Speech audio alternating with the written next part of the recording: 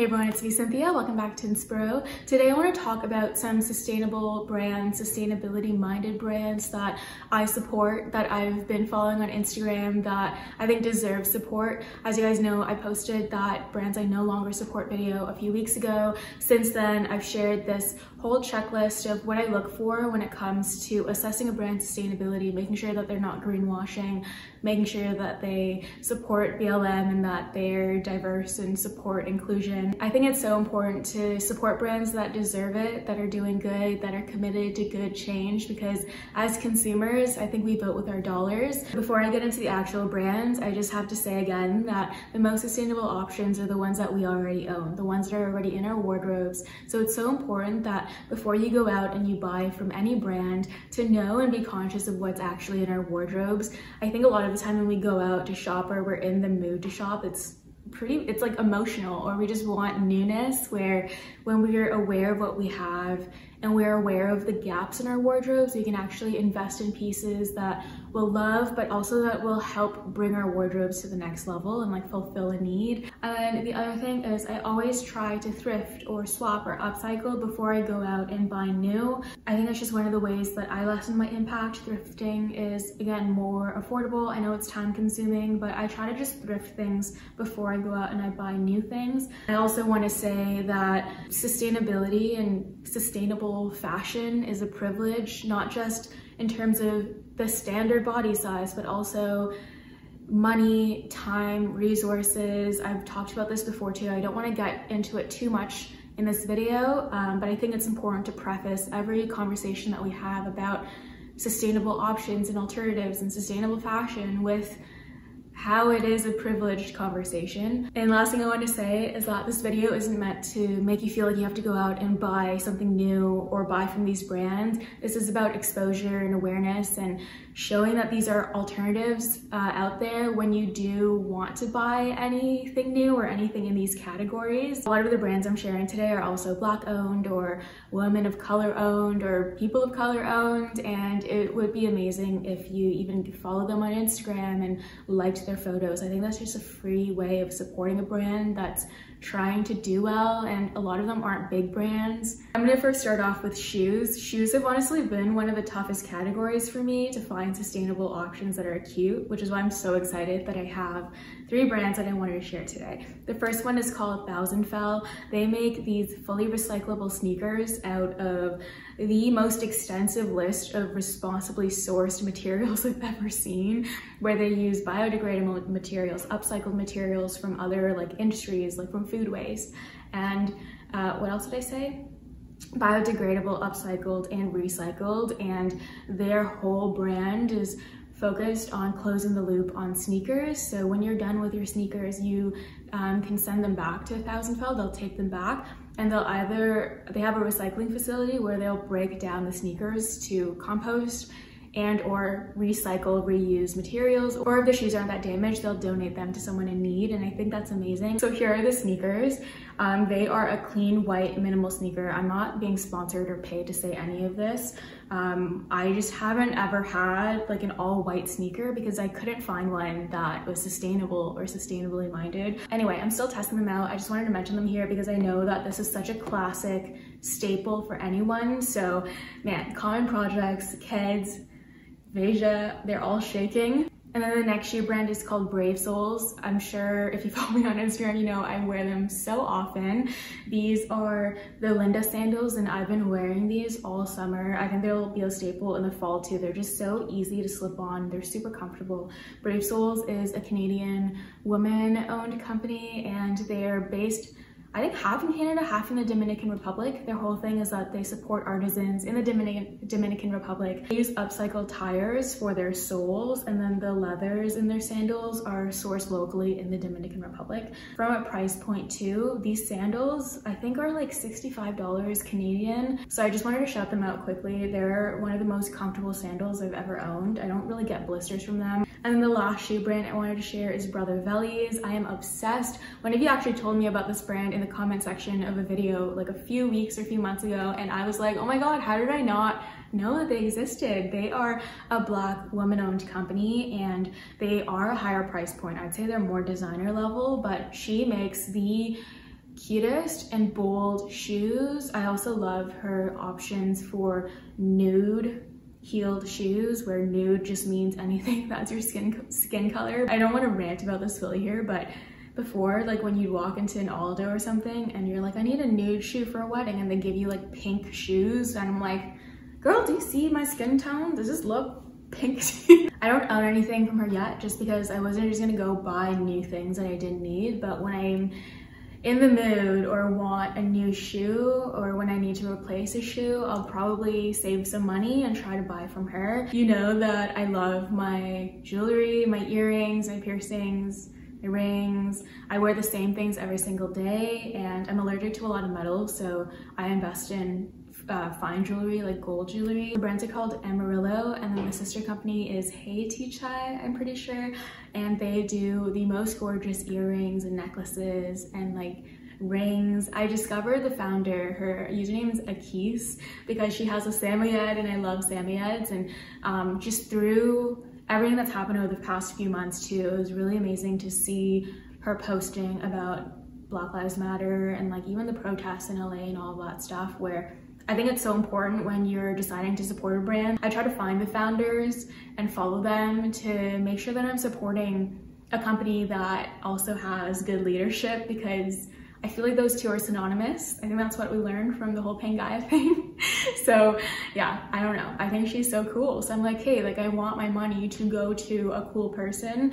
And that's the other thing, where a lot of these brands are smaller, and this by far is not an extensive list, where I highly recommend just going out and researching. Google like small BIPOC-owned sustainable brand, and I'm pretty sure some will come up. I'm gonna leave lists below too. I've been eyeing them for forever. I don't need new jewelry right now, and I also don't have the money to buy like fine jewelry right now, but it's really good to know for when I want to invest in more pieces. So for activewear brands I've been loving, you know that I love Girlfriend Collective and Organic Basics. I did a whole review video of both of them talking about my sustainable activewear. Where Girlfriend I love more for my intense workouts, and then Organic Basics is my go-to for yoga and like more loungy activewear. So I'll leave that video linked here for you. I go in depth, like my entire checklist for both of them, and I talk more about that there. So if you're interested, highly recommend checking that out. But yeah, this is my Girlfriend set. I love it. It's just like more compressive and thicker, and it's a really cute color. And then I also have my Organic Basics one here. Both of them are made out of recycled nylon, recycled polyester, which is like plastic bottles, fishnets, and I think that's amazing because they're reusing fiber that would otherwise end up in landfills. One reminder is to use a washing bag like a guppy to prevent the microfibers from shedding into the water supply. Now onto clothing. I just want to quickly mention I'm going to update all this on my website. I'm going to have a list of brands that I like, that I support for different categories, like what I'm doing in this video. So first clothing brand I want to mention is actually an online site where they curate a bunch of brands and rate them based on different standards, and they're called New Classics or Shop New Classics. They're Alberta based, so they're in Canada, and they're run by Alyssa, who's this amazing Asian creator, and I love her. I love what she's doing. But I love that they're based in Alberta because you don't have to pay for duties and it's all in Canadian. And for them, they make it a lot easier, especially if you're newer to shopping more sustainably minded and conscious brands, because they actually have standards on each of the pages, and they'll show you which standards the pieces adhere to, whether it's like artisanally made, ethically made. And as you guys know, I got my base range joggers or Bassa range joggers from them. Organic cotton base range is, I think, a European brand. These are made in Spain in small batches, made ethically. I love them. I've been looking for a pair of loungy joggers for so long, and the fit's just amazing. I wear these so much, and I'm not sure if you can see behind me, but I also got that Abaka bag, which is something that I wear to like farmers markets, and it's my summer bag all the time. And that one is like hand woven, and it's a traditional craft in the Philippines made out of a banana root. And all these things are things that she highlights in the description of these products too. So you really get a lot of information about each of the pieces, which is something that I love. Next clothing brand I want to talk about is Bellantoni Designs, which is Canadian based. They're based in Vancouver, owned by Bianca, and I met Bianca at a a wear conference like 4 or 5 years ago now, where she was still studying at Ryerson, and I think it's amazing when you know them. I know how much she cares about finding responsible fabrics, about making sure she's working ethically with seamstresses and like those who cut her like patterns and stuff, where for a really long time she was doing everything herself, designing, sewing, shipping and all of that, where now I think she works with some seamstresses, and I think it's just amazing. Please check her out. I'm sure you've seen these pants. These are my favorite hemp pants. They're high-waisted and they're a organic undyed material, and they're from Bellantoni, and I think it's so amazing where even her labels are, I think, dyed with like plant-based dyes, and I think there's just so much care to her being conscious and the most sustainable with every single piece that goes into making an actual piece like this. So hope you check her out. The next brand is an undergarments brand. They're based in Toronto, Canada, and it's called Marie Young, where my friend actually ordered from them a while ago and was preaching about it. So I finally caved. I've been wanting more basic pieces and undergarments, and I just wanted 2 basic black pieces, where the first one is a crop top, and I don't own a crop top. They're also really hard to thrift because I think they're usually just really worn down or like not the right fit. But yeah, I ordered this crop. It's their Wallace crop, and I actually like wearing it backwards more than forwards. I just wanted something easy that I could wear all year round, and they're just super soft. I think they also make small batches ethically in Toronto. The other reason that I wanted to order was because I've been looking for a block bodysuit for so long, and I don't know, it's just like finding the right cut and the right fit and one that wasn't super expensive. I just wanted one that went straight across, and this one has mesh like on the back, which I thought was really cute. And this was on pre-order, so I actually ordered these pieces like 2 months ago and they finally came, so really excited about it. But this is the Nalini. You see the tag still on it because I just got it last week, but I've been waiting for these pieces for so long. These next 2 brands I haven't bought from yet, but they're on my list. I follow them on Instagram. I followed for a while now, and you know that when I shop, I try to buy thrifted first too, but when I can't find things like a black crop, then I'll end up buying from a brand. So a lot of these are on my radar, and I really want to support them and buy from them when I need or want something new. And the first one is called Wear Proclaim, where they do a diverse and an inclusive range of undergarments. Their bralettes look so comfy, and they're made out of a tencel, so I highly recommend checking them out. She did a restock a few days ago too, where it's just like bralettes and undies, and they look so comfortable, and I love that they have such diverse color ranges. And I think it's BIPOC. I think it's a woman of color owned. I think she's Asian. The next one is actually a vintage shop on Instagram. I love the stuff that she curates. It's called Elia Vintage or Elia Vintage. It's a black woman who owns and runs it. I think that her aesthetic is so nice, where usually I don't follow a lot of vintage accounts because I'm like, I can just thrift and find things on my own, but hers, I'm just like, damn, like this stuff is so nice. Next one is Cold Laundry, which is another black owned business, and they also use a lot of organic cottons and organic fabrics. I think I started following them last winter because I'm obsessed with their puffer jackets. I think I've watched a YouTuber, like a menswear YouTube video, and he was wearing one of their puffer jackets, but yeah, their Instagram page is just so well like directed with the colors and with everything, so I highly recommend checking them out. I also love that they're almost genderless, so it's like unisex, where you can be a guy, girl, or non-gendered, and you can wear their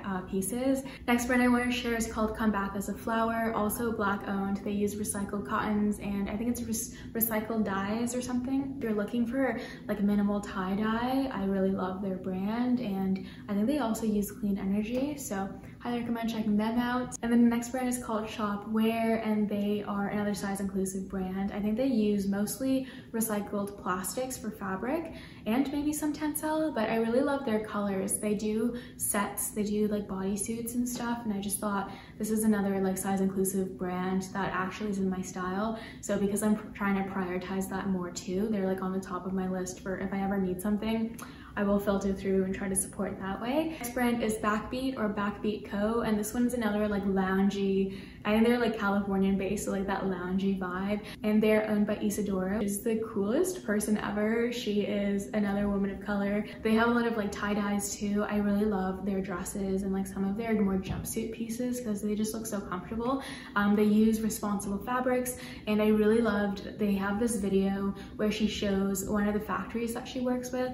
All of their factories are vetted by her personally, and they're all ethical. They're all paid like ethically too, where I know that's a big thing with Made in LA. There are a lot of factories in LA where people are paid by piecemeal and not minimum wage, or they still work in sweatshop like conditions. So I think that's something to be mindful of, that made in LA doesn't mean ethically made. And then last brand I wanted to share is 2 Days Off, which is another woman of color owned brand. I love their stuff because they have a lot of linens, and I like how it's really simple and like classic shapes. And then you also have like, I think waistbands or straps that you can tie to like add shapes to their dresses and their jumpsuits and all of that. They're made to order in LA too, which I love because that prevents more waste. Last category is skincare and hair care, and I want to start off with Briogeo. They're a Black owned, I think, hair care line. They're available at Sephora and stuff. I initially got their conditioning mask and their shampoo samples for my like Sephora birthday package,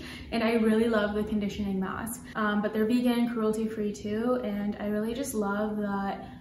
I don't know, like I never used to buy conditioning masks because I just do like shampoo and conditioner, but when I got this I was like, okay, I might as well use it since it's a sample. But it's really helped my hair feel nourished, especially at the bottoms where this has been dyed like multiple times. And the last brand I wanted to share is Biossance. None of this is sponsored either, where I bought this stuff with my own money. I was looking for a clean skincare brand, and then I got samples of this I think 6 months ago. So then I started trying out the samples for the last few months, and I finally bought full sizes, where I really love their gel moisturizer and I really love their eye gel. I also have their squalene and rose oil, which I just ran out of, so I need to buy more of, but it's been really nice for my skin. You know that I struggle with my skin and my complexion too, so it's been really nice to just find things that have been working to not break me out and to let my skin be free. But yeah, with Biossance specifically, so I started testing other products, 6 months ago, and then all of the Black Lives Matter like protest stuff happened too, where they were one of the first brands that I saw pull up for change and post like actual good, genuine content, and like them trying to do better, you know what I mean? So they posted that they were going to hire more, and they committed to hiring like more Black leadership and more Black people in their entire like teams. So I'll leave like, I'm pretty sure I spoke to that in one of my videos already, but that's just something that I look out for now, where it's like, how have they committed? Was it just posting a Black square? Have I seen enough to feel like they're actually trying? Where if you're new here, like I'm not trying to cancel anybody. I think it's just about pushing people and brands to do better, because it's more about changing and being open to that versus one, either not believing it, which boggles my mind, or two, being super performative, where I really don't want to fall for a performative brand. That's something that I don't want to support, and that's, I think, why I try to do so much research. This felt like it became a very long video, so thank you so much for watching. If you're at the end of this video with me, please leave a like if you enjoyed, and let me know down below if you also have favorite brands that are sustainable, size inclusive, ethical, all of that good stuff. I'm also going to update my website, so I'll leave that link below, inspiroue.com. I'm going to have a running list of brands that I think deserve our support in these categories, and I want to go more in depth into why I support them, from the fabrics to the labor to how they produce and all that. So like all the things that I say to look for in my guide, I want to actually talk more about that for each of these brands, because trust me, I think about all of those things all the time, and I think that you should too. You know, I think everyone should, because again, we're voting with our dollars. If you haven't followed me on Instagram yet, please do. It's at inspiroue. I hope that this shared some brands that you might not have known in the beginning. Please share more that I might not know in the comments. Thank you so much for watching. I love you. Bye everyone.